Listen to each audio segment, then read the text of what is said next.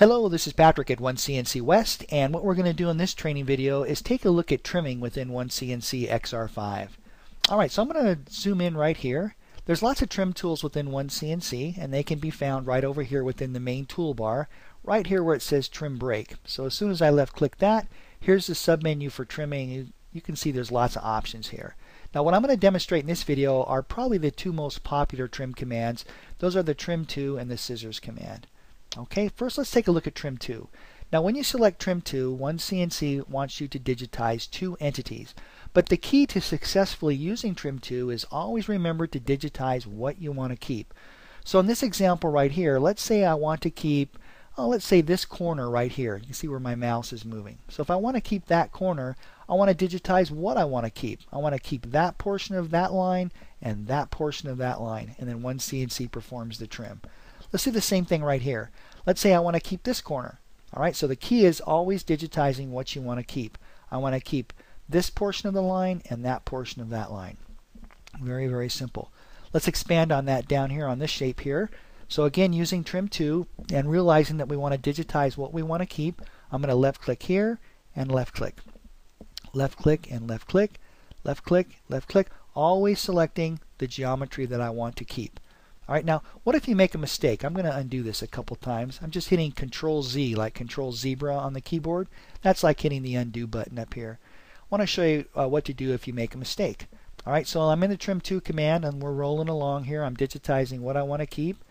And as I come along here, if I make a mistake, if I do something like this, you can certainly hit the undo button and go backwards, but there's really no need to do that. If you want to, just stay within the command and just carry on. So what I'm going to do now is I'm going to say, hey, I want to take that line and I want to trim it to that one there. And then I'll grab there and there. So it's really simple to keep on going. Alright, so that's the Trim To command. Always digitize what you want to keep, and you're always digitizing two entities. Now let's take a look at the Scissors command. Scissors command works different. Again, I'm going to undo this. Let's bring back our original geometry here. I'm going to zoom out just a little bit. Again, I'm just hitting Control Z like Control Zebra on the keyboard to undo. Let's take a look at Scissors.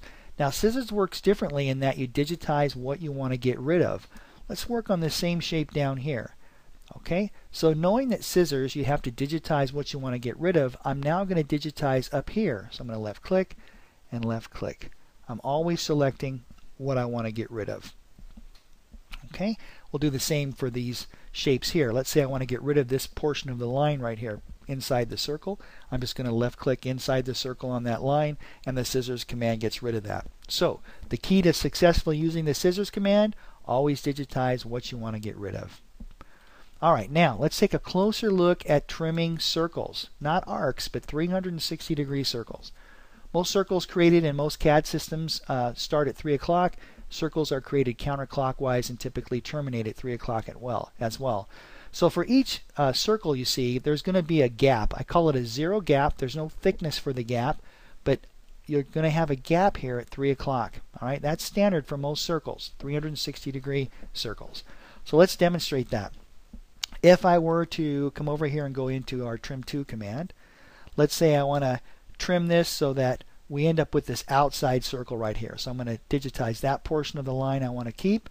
I'm going to grab that circle, and sure enough you can see there's that gap. The circle stops there. So that's normal. All you do is just carry on. I want to grab that circle there, come down low on the line and digitize, and OneCNC will make the trim. Same thing happens over here. Remember, there's a gap here at 3 o'clock. So when I digitize, let's say this line, I want to keep that line, I want to keep this portion of the circle, you can see sure enough there's that gap then at 3 o'clock. And the idea here is just carry on. Just keep on trimming and away you go. Same for this big arc right here. Before I trim this arc, I'll probably use our Scissors command and get rid of that line right there. Okay, let's go back into Trim To.